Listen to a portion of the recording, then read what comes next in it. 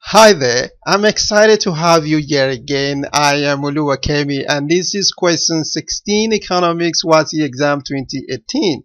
The question goes thus: a market is in equilibrium when we're given these four options. So first, what is market equilibrium? Market equilibrium is a market state where the supply in the market is equal to the demand in the market. Okay, that is what market equilibrium is. So let's check the answer option. A, there is no government intervention. No.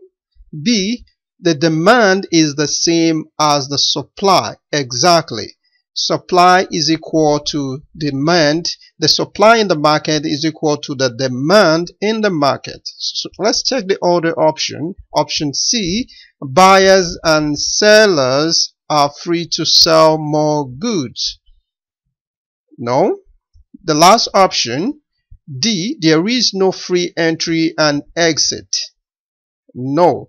So answer option B is the right answer because it gives the exact definition of what is a market equilibrium.